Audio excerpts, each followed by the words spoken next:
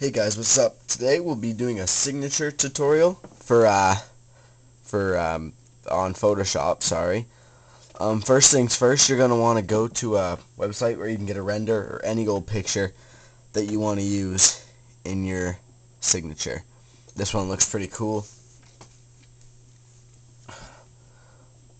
Oh, dude, that's bitchin'.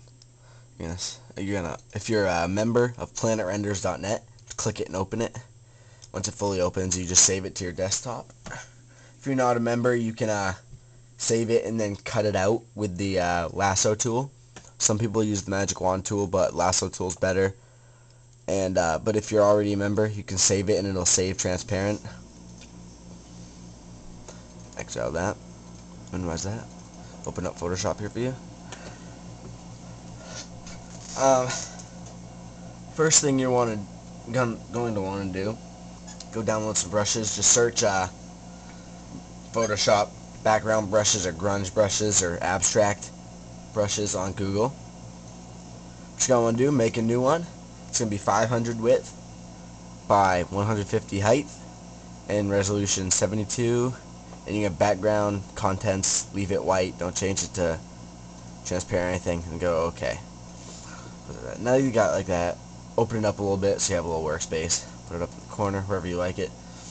What you're going to want to do, so let me zoom in here so you get the full experience.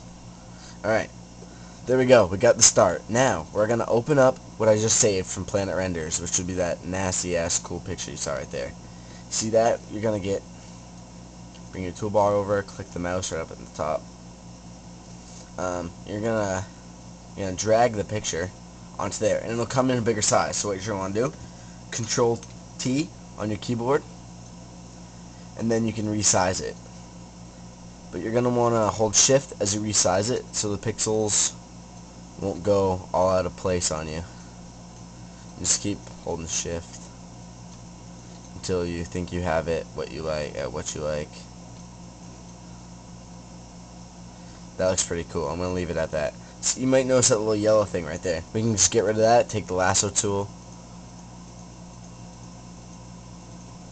press delete. There you go. That's Pro. What you're going to want to do from here, get your layers thing up. Make 2 new layers, layer 2 and layer 3, so they appear on top of layer 1. What you're going to want to do is you're going to want to get a color. From here you can use the eyedrop tool. I'm going to take the blue of his hair for one color. Another color, you can get a gray, because gray works with basically anything. So gray and whatever. Take the paint bucket tool, make sure you're on layer 3, and fill it up with the blue.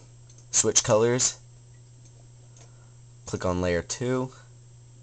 You won't be able to see it, but fill layer 2 with gray. If you just take the eyeball off that's your layer 2, that's your layer 1, and that's just the background with nothing on it.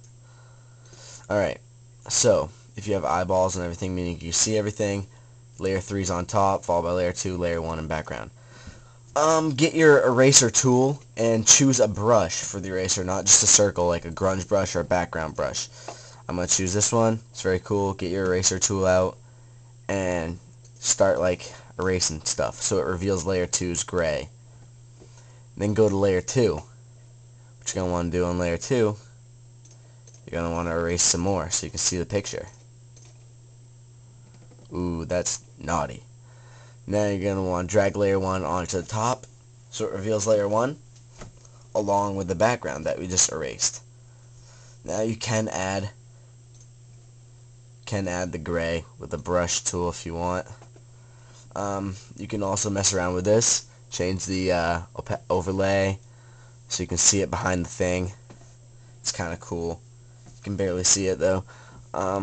Overlay right there, linear blur, linear burn, darken. You can change anything. I'm just going to leave it at normal. Soft light is pretty cool. There's a lot of things you can do with it. So just put it at normal.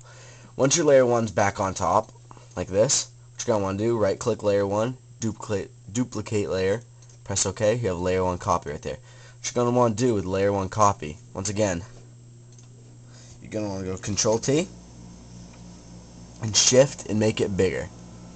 Make it a little bit bigger than layer 1. I just want to make it bigger like that. Drag layer 1 over the layer 1 copy so it looks like that. What you're going to want to do, you're going to click on the layer 1 copy, and you want to go down to this little thing, looks kind of like a yin-yang right here. You want to press it and go down to gradient. Second one down. What you're going to want to do, you can have whatever color you want for the gradient. I'm just going to leave it at gray. Press OK. It should look like that. That's pretty cool. Now you're going to go to text. You're going to find a text you want. Use some cool gothic text or whatnot.